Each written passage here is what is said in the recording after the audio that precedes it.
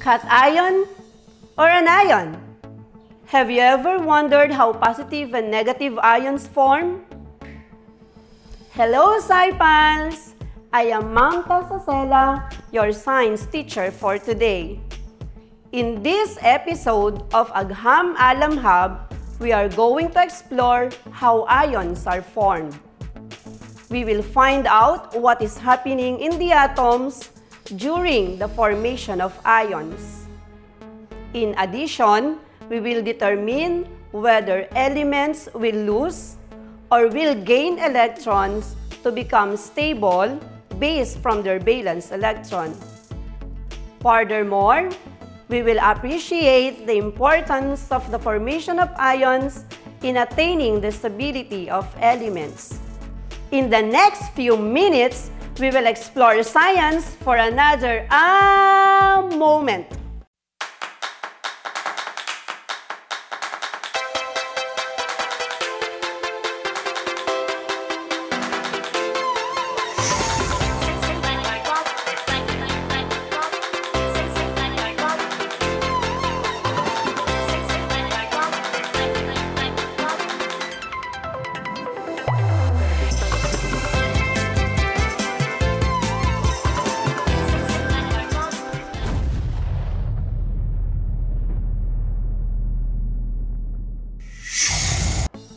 Remember, an atom is made up of subatomic particles such as protons,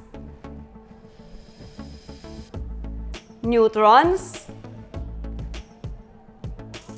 and electrons. Protons are positively charged while neutrons are electrically neutral, and both are found in the nucleus. Electrons, on the other hand, are negatively charged and move around the nucleus of the atom. Each element has a unique electron configuration, which is the arrangement of electrons of an atom in atomic orbitals.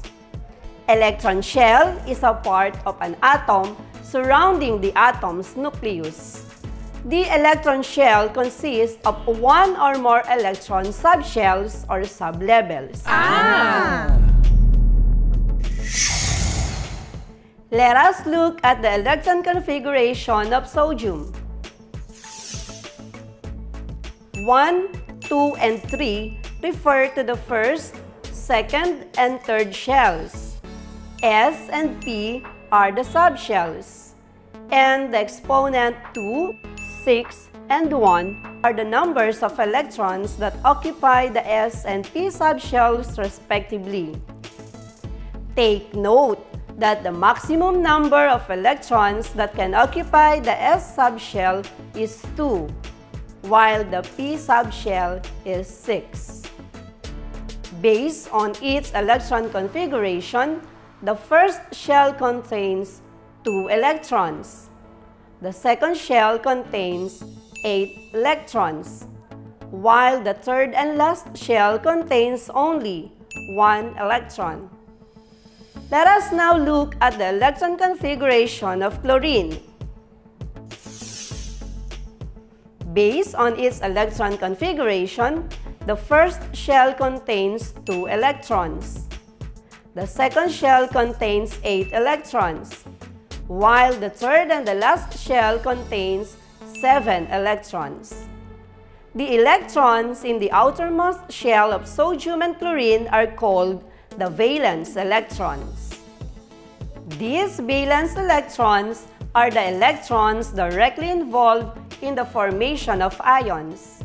The number of valence electrons of an element dictates whether it will lose or gain electrons to become stable following the octet rule. For an element to become stable, it must have 2 or 8 valence electrons. If the valence electrons are 1, 2, or 3, the element will have to lose them. Meanwhile, if the valence electrons are 5, 6, or 7, the element will have to gain 3, 2, or 1 electron respectively in order to complete the required number of electrons to become stable. However, if the valence electron is 4, the element neither lose nor gain electrons but instead share the remaining 4 electrons with other elements. Looking back at our previous examples, sodium has 1 valence electron while chlorine has 7 valence electrons. What will happen to the valence electron of sodium so that it will become stable? Right, it will lose its valence electron so that the remaining number of electrons in the outermost shell will become 8. How about for chlorine? Right, it will have to gain 1 electron so that its outermost shell will have 8. Take note that whenever an element loses an electron, it becomes a positively charged ion because the number of electrons become lesser than the number of protons. This positively charged ion is called cation. Meanwhile, whenever an element gains an electron, it becomes a negatively charged ion because the number of electrons become greater than the number of protons. This negatively charged ion is called an ion. The interaction of these ions results to the formation of compounds. This topic on the formation of compounds will be further discussed in another episode. Understanding how ions are formed gives us a clear idea on the behavior of electrons in an atom. It also shows that elements need to become stable by losing or gaining electrons. Finally, it helps us determine the chemical properties of elements needed in the formation of compounds. In this episode of Agham Alam Hub, we found out what is happening in the atoms during the formation of ions. During the formation of ions, valence electrons are directly involved.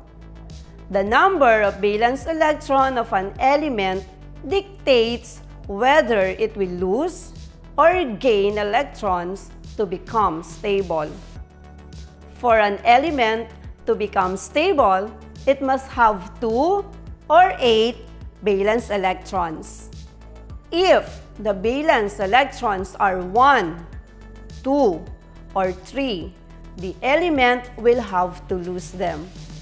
Meanwhile, if the valence electrons are 5, 6, or 7, the element will have to gain 3, 2, or 1 electron respectively in order to complete the required number of electrons to become stable. However, if the valence electron is 4, the element neither lose nor gain electrons but instead share the remaining 4 electrons with other elements. We also learned that whenever an element loses an electron, it becomes a positively charged ion because the number of electrons become lesser than the number of protons. This positively charged ion is called cation. Meanwhile, whenever an element gains an electron, it becomes a negatively charged ion because the number of electrons become greater than the number of protons.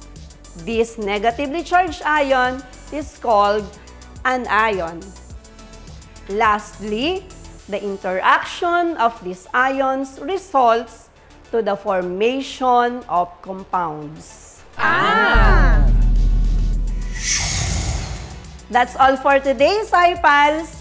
Don't forget to like, share, subscribe, and turn on the notification bell. See you again next week for another moment. Only here in Agham Alam Hub, Palajan's SciTech Portal. Bye!